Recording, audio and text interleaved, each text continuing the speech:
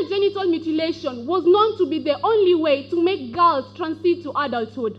The Anti-FGM Drama Festival, organized by the Interreligious Council of Kenya, featured stirring performance, including plays that vividly depicted the struggles faced by women and girls who have undergone FGM.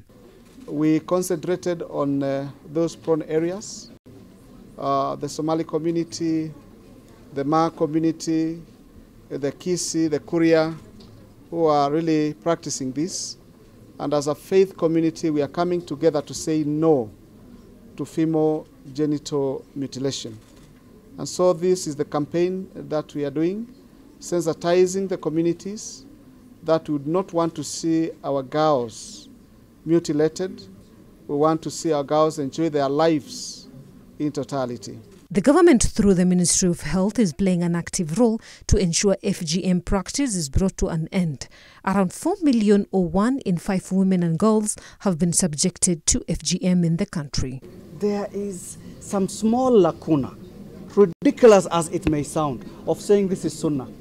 Sunnah meaning a tradition, an Islamic tradition that's acceptable. It's a very weak one. No one has a strong basis for supporting it. Sunnah is something that is encouraged, but nowhere did the Prophet of Islam, his companions, and the great scholars of Islam. In fact, many scholars have written subject about it, even current scholars, but they shy away from saying stop it. So what our message is, we're fighting all forms. No child should, or girl child should be circumcised, whatever the form. Compliance, full compliance with the law. Speaking during the event, Somaliland Ambassador to Kenya, Muhammad Barwani, said the practice has brought more harm to women, especially in his homeland in Somaliland. We encourage a greater cooperation, all civil society, Interreligious Council, schools, government of Kenya, international partners, everyone to contribute, because of this is an issue that affects the wider society.